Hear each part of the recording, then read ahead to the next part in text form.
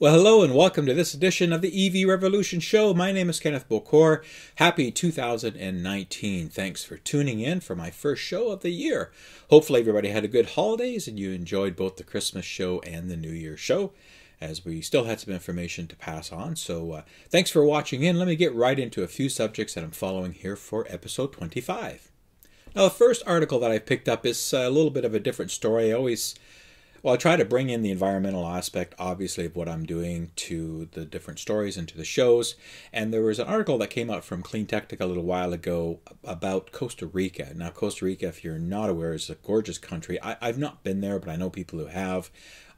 Everybody who goes there says it's a very beautiful country, ecologically friendly, and very forward-thinking from that perspective. Well, they're a country that's basically on the brink of the EV revolution. And what does this article say, and what do I mean when I say that? Well, basically, Costa Rica is a small South American country, and they're very reliant on oil-based energy for its heating and cooling and everything else that it does from that perspective, especially in the transportation sector, where oil accounts for about 70% of the consumption base for cars. That's both consumer and commercial transportation, so trucks and vans and automobiles and things like that. So they started some programs like electric buses. So for the commercial side, for some of the cities and towns that can support it, they're piloting fully electric buses for intercity transport. So in addition to that, diesel trucks and delivery vans and things like that are great for any type of hauling transportation environment, are great for electrification. And I've shown models on the show of different kinds of cars and trucks that companies are buying to do that. So that's a prime sector. If we look at climate for a quick sec, they have a very tropical climate, but their average temperature is about 25 degrees Celsius. And that's actually a great temperature for supporting optimal battery range. Now, Costa Rica is also not a huge country, so they have relatively shorter travel distances to deal with within the country. And in fact, 92% of the population in Costa Rica lives in single-family homes that all have easy access to electricity. So I've talked about on many shows that the bulk of charging that is done for all electric vehicles or even plug-in hybrid vehicles by consumers is at home. If, your home is your garage, or your home is your gas station, as I've said many times. So with Costa Rica having that type of demographics and that type of environment with single-family homes as well, it's an ideal candidate as well to look at private electric vehicles. So now one of the barriers to adoption, though, and I've talked about this before, is price, and we know that cost parity is eventually coming as such, but in Costa Rica and other countries as well, it can be very tough.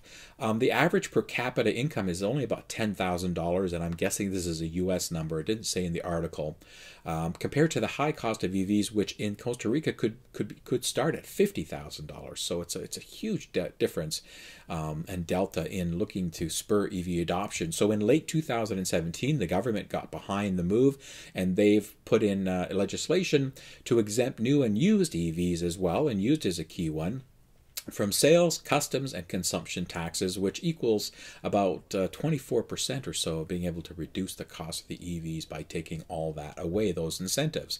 Now, the government also set a goal in Costa Rica of 37,000 EVs on the road by 2022. Well, that's only about 3 years away, folks, so not very long. Now, in a country where sales of new cars and light trucks average about 50,000 per year, that's a pretty tall order. It's about 20% to reach that goal. It seems right now they are well on their way to doing that, based on the Hyundai Ioniq Electric is one of the most popular battery electric vehicles in Costa Rica, and it starts at a very competitive $34,000 US, and you can get into used Nissan Leafs for about $11,000 to $17,000 and so forth. So there are certainly things that are going on. Now, I mentioned infrastructure and rapid charging. Costa Rica is in the process now of implementing a robust rapid charging infrastructure. They've planned for 28 level 3 chargers to be opened by the end of this year, 2019. They've already got a few open that started last fall. Government, municipal, some other offices as well are going to be deploying level 2 chargers that are free for public use to support adoption as well. So this is a great story, just taking a step back and looking at it, folks. Now, I know Costa Rica is a small country, but if they can do it, others can do it it too. It doesn't really matter much on size. So, you know, I think the key here is when you have the government and you have its people committing to EV transition, like it's happened in Norway. We all know that Norway is way ahead of the ballgame when it comes to EV adoption. The transformation can come at a very, very high speed, and I think that this article states that they predict that that's what will happen in order to, you know, maintaining some sort of sustainable environment and protecting what they have down there, lowering their greenhouse gas emissions. So good on Costa Rica. I wasn't sure if you were aware of what's going on, but it's a great example of when things do work and when people in government align, good things can happen. Well, I switch gears and get on the topic of global sales. Now, I don't have December numbers, but I do have a couple of articles that talk about numbers of EVs worldwide. I tend to focus more on worldwide. There's a lot of websites and articles that just talk about US sales and maybe European sales, but I like to look at everything globally except for China. I do leave China out of my mix when it comes to reporting. However, I believe China is included into these global numbers, so I do need to account for them. But there was a new record set in November of over 237,000 electric cars that were sold in the month of November, and that includes all electric and plug-in hybrid electric vehicles. If December brings at least 272,000 or so, which it should based on historical figures, we should see total sales in 2018 of about 2 million, and that's about 2% of the market share, which I've mentioned on a couple of shows before. So that's fantastic, and just to put some of that in perspective, the cars that were sold last month, that was up 73% from year over year, and more than 2/3 of those were 67% were all electric vehicles. So I've talked about this, and I know when Trevor and I were doing the show, we talked about the switch from initially hybrid or battery plug-in hybrid electric vehicles and all electric only battery vehicles. You know, you had higher sales here and lower sales for all electric, and now we've seen that switch. We've seen that crossing point and that switch where now we're seeing more than 2/3 are battery electric vehicles. And that's why, well, costs are slightly coming down and incentives are still in place in most cases. Ranges are getting better. You're getting bigger battery packs. You're getting some, you know, you're getting more choice out there in the industry, hatchbacks, sedans, SUVs, so forth. So that's starting to appeal to more and more people that they can look at bringing in an electric vehicle into their use case and their lifestyle. What was the biggest model? Well, obviously the Model 3. It took the cake, and I know December's numbers just came out, so I didn't add it to here, but they were well over 120,000 at the end of November for sales, so they should be around 140,000, 150,000, I think is the number, 147 or so for the year for the Model 3. So as a single model sales perspective, that takes the cake. From that, other noteworthy ones in the top 3 or 4, Nissan Leaf was second for worldwide sales with just under 83,000 so far year to date. That's not including December, so I expect them to get into 85 to 90,000 range, something like that. A Chinese BAIC EC series was number 3 at 82,000 and change. Tesla Model S was number 4, and the Model X was number 7, and that rounds out actual, you know, the top few of battery electric vehicles within the global sales. Other noteworthies, when I look at non-Tesla and Leaf as an example, or Chinese models, the Mitsubishi Outlander actually did very well for, you know, really kind of the PHEV for coming out fairly late in the year, or later in the year, with about 38,000 at the end of November. The Renault Zoe had about 35,000, and the BMW i3, now I don't know if that's probably a combination number of both the Rex and the non-Rex version, but it came out at around 30,000 so far at the end of November, so a little bit more for the year. Interesting, don't see the Chevy Bolt, don't see the Chevy Volt, don't see the Ioniq in that mix, don't see the e-Golf. Don't see some other vehicles in that mix from a global perspective. So, you know, they may be selling in certain markets, but I always try to look at a global.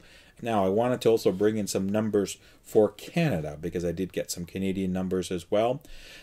Even with our incentives going away in Ontario, it's still been a great year for Canada, and at the end of Q3, we were at just under 35,000 EVs sold in Canada, with, of course, the number 1 being the Model 3, sounding like a broken record, but also the Nissan Leaf was number 2, and the Chevy Bolt B as in Bob with a Bolt. for the Bolt was the number 3. I don't have the independent numbers on there. But again, it's good to see. I expect that number to climb in the fourth quarter of this year to be well over, probably closer to 40,000 anyway, if not a little bit more, primarily from Ontario, Quebec, and British Columbia, which are the provinces right now that still have, well, Ontario had incentives up until July, but there's still momentum and a lot of infrastructure, a lot of things going on here in Ontario to keep people buying. So that's all good, and I'm glad that Canada is participating in the global growth.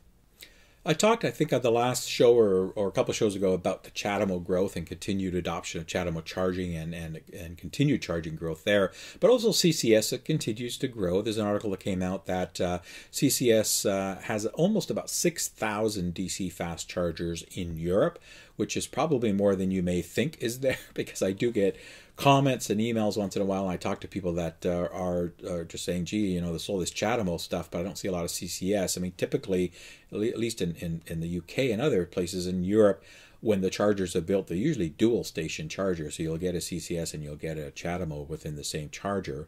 But some maybe not. But there's, again, good news that it's about 6,000 that are in Europe. They continue to be built on a very large frequency. Most of those are 20 to 50 kilowatt chargers. But of course, I've talked about some of the Fastnet and some of these other guys that are coming out with 100, 175, and even 350 kilowatt chargers that are moving. Now, what's the top 5 countries for CCS combo chargers installed? Anybody take a guess? Take your guess. Okay, well, I'll tell you what it is. The number 1 is Germany at just under 1,500. The UK at just over 1,100. Norway is third with 548. France is 544, so barely in fourth place, just below Norway. And Sweden rounds out the top 5 at 367. And you can go online and check how many are in your respective country. Just look for the article, and you'll find it out. But it's, again, good to see that continued growth, and that's just going to continue into this year, into 2019, as we see more expansion in Europe, in Asia Pac, in North America as well, in some of these other countries. Talked about Tesla, I believe, on the last show. Just wanted to round out with some more news. As of today, I just saw an article that the Model 3 orders are now open to general public in Europe and China. So there's been some, I guess, either pre-orders for reservationists, obviously, to start ordering, but now it's open to the general public. So the Model 3 is ready to order in 14 European countries. Now, remember, these are left-hand drive countries, or left-hand drive models for those countries. So sorry, England, UK, you're going to have to wait a little longer. But it's coming, it's coming. So I've got this chart behind me that shows you where the Tesla Model 3 is available from a left-hand drive configuration. Obviously, in North America, it's been here for some time, but now you'll see these countries in Europe that you can order, go online to the configure, and now put your order in for Model 3. I don't know what expectations are for delivery, but since Tesla is cranking these out as fast as ever now, at over 7,000 a month, if my memory serves me correct, last time I heard, I would expect a 3 to 6 week delivery, but check with Tesla directly, of course, to find that out. But that's good news, and I know there's a lot of people that are anxiously waiting to start ordering their Model 3. So now, not only from a reservationist perspective, but from, if you don't have a reservation, you can now go ahead and order one, and again, you'll be able to get one. So we'll see how sales go, but I expect sales to be very brisk in Europe for the Model 3. Now, before I get to my mailbag, I have a little mailbag segment today. I wanted to just quickly take a step back and give you kind of a quick update on my Nissan Leaf, because I ran some numbers over holidays or by the end of the year. But before I do that, I did want to just kind of apologize a little bit. So I was on some of the websites, and I always read some of the comments, and I go into forums and stuff to look for information and talk to people that way. And I know I've been saying for quite some time that we expect, or that I'm not surprised to see the numbers in the Model 3 deliveries because of all the back orders that Tesla has. They have all these back orders to fill. So even the last record month that they've had, November and into December now, I've been saying that it's not to be surprised, because the majority of these should be just filling reservations because they have these back orders. Well, I was corrected, and I want to do a shout out to Inside EVs, because I love that website, and I talked to many of the folks there, especially to Stephen Loveday. He's a great guy. I don't know him personally, but I just, we interact a little bit virtually through cyberspace. But he corrected me on some comments that I made, and I wanted to just correct myself as well, because you know, sometimes I get some flack for people thinking that I'm not objective and I'm either pro Nissan and not an anti Tesla, or pro Tesla and anti this, whatever. I'm not. I try to be objective as much as I can, folks. So I just want to let you know that I was corrected, that the last record numbers that we've seen for the Model 3 for November, December, the majority of those were new sales. So about 25% or so, 25 to 30% were deliveries for reservationists, not the other way around. So the vast majority was new orders coming into the system. And that's fantastic for Tesla, because it shows that they don't only have a business model for filling the back orders that they have to deal with, but they've got a majority of buyers that are coming in off the street, seeing Model 3s, hearing the reviews, watching all these hundreds of videos now on the Model 3. You can't shake a stick without hitting a Model 3 these days. There's lots of information out there, so people are getting it admired by it and looking to buy, and they're able to get one in 3 to 6 weeks kind of thing now, so because they're rolling off the lines. So based on that, that's excellent prospects for Tesla. And if you are a financial analyst, you should definitely be looking at that as part of your equation to see how they're going to do moving forward. But so they have a long way to go on reservations. If they make about 150,000 this calendar year, and you know, even if 40% are towards reservation, they've got a long way to go, because there was around 400,000 to 500,000 reservations, including right-hand drive models, like in countries like UK and Australia. So we have to factor that in. That availability is not there yet. So the point is, it's great to see, and I thank Stephen for correcting me on that. So I am now surprised to see those numbers, especially if they're new orders, which they are, the majority are. So that's quite surprising to me. So I'll have to stop saying that I'm surprised anymore about these numbers, and give Tesla the due credit that I do give them anyway. I know they're doing a great job. So thank you anyway, Stephen, and thanks for people that I do read comments, and I do respond to emails and stuff, and I do understand where people want to correct me, and I appreciate that very much. All right, so I mentioned a little bit information about my Leaf, and let me get back to that for a sec. So here's a quick chart that I'll put up behind me, and I'll kind of explain this. What I've done is I've put together a quick spreadsheet just based on the energy that I've used to drive the car. Now, I got my Nissan Leaf in mid-May of 2018. It only had 25 kilometers on it. So it literally was off the truck into the dealer parking lot, you know, from the rail depot into the dealer parking lot, and sat there basically, or was ready for getting ready for my delivery pickup. And so I've had it since new, obviously, and I've tracked my mileage, and I've showed on my 2-month review video. If you go back and look at that, I showed you pictures of the Nissan Connect app, which does a pretty good job at obviously tracking every kilometer you drive, and some statistics around that, like energy used and all that good stuff. So this spreadsheet that I have behind me here, I put together my kilometers driven with the net energy used to drive those kilometers.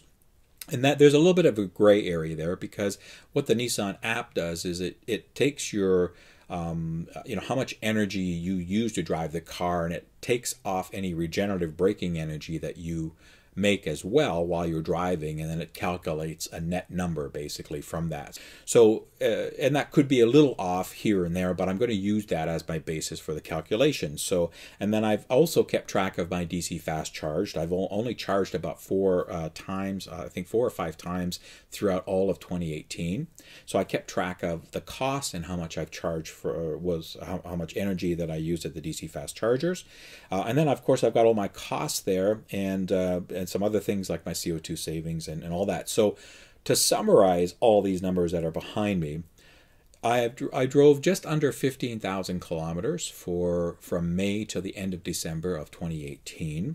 I used about 2,200 or so kilowatt hours of energy, along with 90 plus 90, so about 2,321 is the number there. So let's say 2,325 kilowatt hours of energy to drive that just under 15,000, 14,879 kilometers. The cost, now let me get to the cost for a sec, because I've had some people say, your costs of Bologna from that last video, where you're bonkers, what's going on? Well, so I only charge my car off peak. I never charge it during the day, because I never have to. if I'm home, obviously. If I'm out at a mall or a venue that has free charging, hey, I'll plug it in, I'll use it if I need it, of course. But for my routine charging that I do when I need to, I charge at home and I charge off-peak hours. So here in Ontario, we have tiered pricing. It's more expensive during the day and it's less expensive at other times within a 24-hour cycle. Between 7 at night and 7 in the morning, it's the cheapest rate for us and for me and my municipality through my electricity provider. It's 6.5 cents per kilowatt. That's 6.5 cents Canadian per kilowatt for power between the off-peak hours. So that's when I charge my Nissan Leaf, because I set it, I have the timer and all that good stuff. So on top of that, some people have said, well, you know, you can't just go by 6.5 cents because you've got other fees. And you're absolutely right. I've got delivery fees in there. I've got a regulatory charge that they stick on us. And of course, our taxes, which we all have to pay. So I've gone through my electricity bill the last couple, and I've been able to extrapolate what those numbers are. And when I add in the rest of those numbers, it takes it to about 12.5 cents per kilowatt hour. If I look at that. So 12.5 cents per kilowatt hour to all in to charge my Leaf is a very, very fair and accurate number. So when I look at my home charging costs, based on all the energy that I've used that I told you earlier, that came out to about $279 Canadian. Plus, if I look at the DC fast charging, where I've charged a few times, and some of the energy that I've got from there, that came to about $88. Obviously, it's still fairly expensive to fast charge here. So that gave me a total of $367 and change Canadian. So the summary of that is, for me to drive 14,879 kilometers, you can do the conversion to miles and you figure out what that is. It cost me about $367 Canadian to do that. When I factor that into one of our other cars, so one of our small compact sedans that we have here, a little 4-cylinder 1.8 Nissan, how much the average fuel costs and how much it would cost to do that kind of kilometers based on fill-ups, it would be about $1,100 Canadian, $1,100 to $1,200 Canadian, roughly on fuel. Probably a little bit more. I might be a little conservative on that, but I'll leave it at that. So let's say $1,100. So, you know, I paid $300, almost less than $400 Canadian, and instead of paying about $1,100 on fossil fuel. So $400 for the electricity. So there's a savings. Plus, as you can see in the chart, I've not put in or contributed about 2,709 kilograms of CO2 that I've not emitted to the atmosphere. So I've saved the atmosphere from that. And then there's my average economy. So far, I'm averaging about 6.7 kilometers per kilowatt hour. And the only other expenses I had was getting my set of winter tires, which I talked about on an earlier episode a few shows ago. I ended up buying a full set of Michelin X-Ice 3 snow tires, steel rims as well. These are 16-inch rims and tires. The sensors to go with them, I had them installed, balanced, and then I had my existing factory rims and tires put into the dealer storage because I don't have enough room here to store more tires. So all that cost me about just under $1,600 Canadian with tax in and all this kind of stuff. So that was my only expense, if you want to call it, because I also had a 12,000 kilometer service checkup, which cost me nothing. It was a free checkup. And all they do is they gave me a battery report. Obviously, they plugged it in and told me my battery was fine. And they did visual checks and the usual stuff that they do. There's not much to really do on the Nissan or on a BEV, as you folks know. So that was my total expenses, and I don't really count those in because I had to get, I'm big on a separate set of tires up here when we get snow and ice. So I'm a big believer in having that, and that's a one-time expense. Probably those tires should last me 4 to 5 years anyway, depending on the kilometers that I do. We've had a very light winter so far, so we'll see.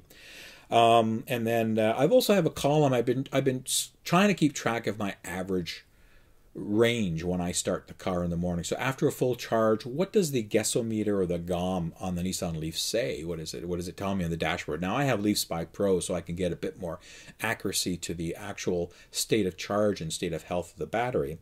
But just going by what Nissan puts on the dash from a battery percentage perspective and a range, I started, when I first got the car, it was at 300 kilometer ranges, and that was in May. Throughout the spring and summer time, and these are these are guesses because I wasn't tracking it that much. I'm just kind of going by memory. I was anywhere from 285 to 290 kilometers as a starting range in the nice summer temps. And then I'm starting to see some of the range drop. So in September, averaging maybe a startup range of about 270 or so, and then October 250 kilometers, down to what I saw in December of about 235-ish or so when I start up in the morning, with temperatures in my garage at about 4 or 5 degrees Celsius. It doesn't get frozen, doesn't get below negative Celsius temperatures in my garage because it's insulated a bit, so it does keep it above freezing. But it can get down to about 4 or 5 degrees Celsius in the garage where it's parked. So as you can see, the range that I've been tracking is fairly consistent to what we should expect from summer to winter temperatures, 20 to 30, even it can be even up to 50% range drop, but I seem to be right in that sweet spot based on the starting ranges, because I had a few people email me saying, hey, what kind of range are you getting now that it's getting colder? So I'll continue to monitor kind of my average range throughout the month. We should get colder temperatures now that we're into January and February, but it's been up and down like a yo-yo so far here, folks. From -4 one day to +8 the next. It's pretty weird winter we're happening here in Canada, but we'll see. So hopefully that's of value information. But again, the main thrust of this was just to show you that this is my actual numbers, and I drive normally. I drive the car normally. I do run in eco mode 100%, so that I'm not really taking off super fast from jackrabbit starts and that kind of stuff. But if I need the power, I can floor it and get all that instant torque that I need to get out of a situation or to get up to speed pretty quick. So hopefully this information is helpful. If other Leaf owners want to share some information, email me or put in some of the comments what they're seeing. I'd love to hear that from you as well. Just a quick mailbag here that I've got. I've had some emails on and off for the last couple of months, but most of it's been stuff that just questions about a certain element of my Leaf or something like that I've been getting asked, or people asking other things. So I wanted to just throw this up. This was an email I got near late November from Johan. Johan is in Amsterdam area, and he at the time had just come back from touring the Tesla Model 3 showroom in the center of Amsterdam, and he was enamored and blown away by the Model 3 that was there. Here's a few pictures behind me of him and his wife and the showroom that they went to visit. They were very pleasantly surprised as to they couldn't drive the car obviously, but to sit behind the wheel, touch the interface, the tablet, see some of how the software works, feel the interior, just experience the car. And that goes back to my point of, before you buy an EV, we all have opinions on cars, and that goes with any car. If you have an opportunity to at least go sit in it, if you can't drive it, worst case is at least go sit in it, ergonomically. How does it feel? Controls. Is this something you can see yourself driving on a daily basis or so? So it's very important to do that. And as I mentioned, now a month or so later, a month and a half later, the ordering's all online in Europe and everything's way to go. But I appreciate emails like this. So thanks, Johan, for sending me that email and the pictures. And I think that he's got his reservation in for quite a long time, so he should be seeing his Model 3 very soon. And Johan, when you do get your Model 3, send me a picture. I'd love to see it. All right, well, before I get to the end of the show, I've got a lot of emails over the last couple of days saying, hey, what happened to the raffle for the fundraiser? You didn't announce a winner or anything. Well, because I said I would announce it on the next show after, the contest closes, which is this show here, episode 25. So I'm pleased to announce the winner of the charity fundraiser. Now, just to put some perspective, I thank everybody who bought tickets. I really very much appreciate it. I sold 118 tickets. And what I did is EventBrite lets you export that into a spreadsheet, and then for people that had multiple tickets, I just added a line for each ticket that they bought. So if somebody bought 4, they had 4 rows on the spreadsheet. If they bought 10, they had 10 rows on the spreadsheet, and they were numbered from 1 to 118. From that specific, that's how I did that. So so it was fair for everybody. And then I just went online and used a random number generator program to select a winner. And the winning number came out to a gentleman named Marcel. and Marcel Ward, if I've got that correct, and he lives in Surrey, United Kingdom. So it's kind of ironic that these bags came all the way from the UK to me, and now they're going back all the way to the UK. But congratulations, Marcel, for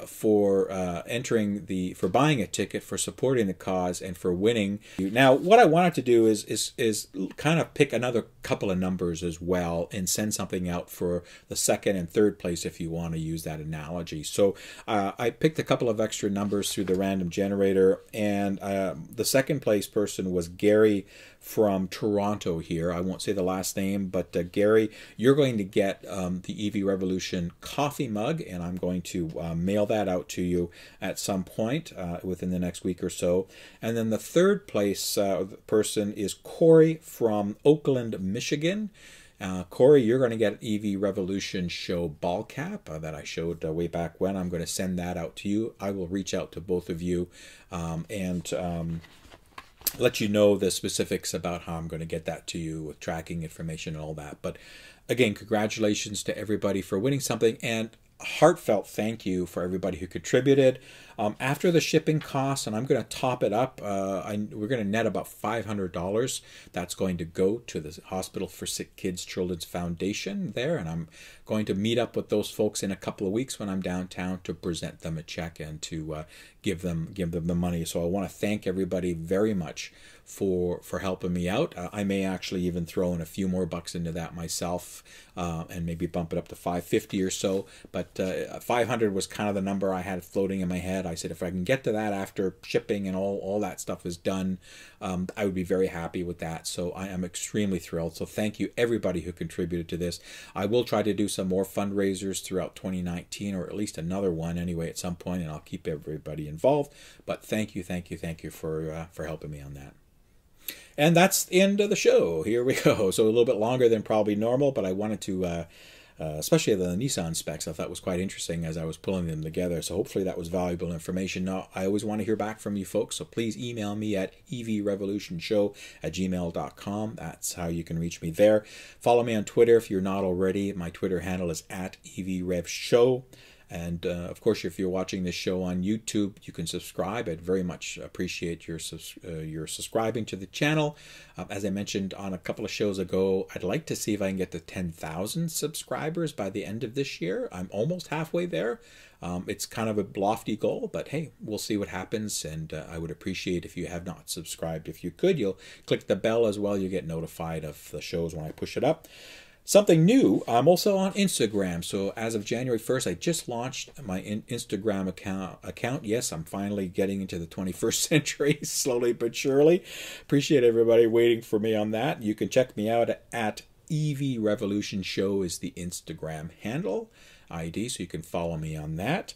I'm still doing the audio podcast. In fact, I have one that I'll be taping this weekend and should go out sometime next week. You can check those out. Just search your podcast app, your player that you have, whether it's through iTunes or Google Play. Search EV Revolution Show Audio Podcast, and they'll come up. I'm also on Spotify, TuneIn Radio, and Stitcher as well. You can find them there. And as always, I sound like a broken record every show, but I want to make sure I acknowledge my Patreon supporters. It's truly genuine, very genuine of you to support me. I appreciate it an awful lot. So thank you for supporting me. If you're not sure what Patreon is and you want to think about maybe supporting me through that, you can go to www.patreon.com/EV Revolution Show and get the details on what that is all about. And on that note, I believe that's everything that I wanted to say for episode 25 of the EV Revolution Show. I'll probably get another show out next week before I go to Detroit, because I'm going to be going to Detroit and attending the North American International Auto Show on January the 14th. That's a Monday, so I'll be there. It's one of the media days, so I'll be there doing my thing, filming, and I'm excited because I'm hoping to see, well, I mean, I'm sure the new Nissan announcement, the E-Plus, will come out before that, but hopefully maybe they'll have one there and I can check it out and see all the other new stuff. Maybe Rivian might be there. Boy, I hope those guys have their truck there. I'd love to climb around that. But anyway, so that'll be coming out in a couple of weeks, but I should have a show for next week before that. So until then, please, everybody stay safe. Thank you very much for watching, and we'll see you next time.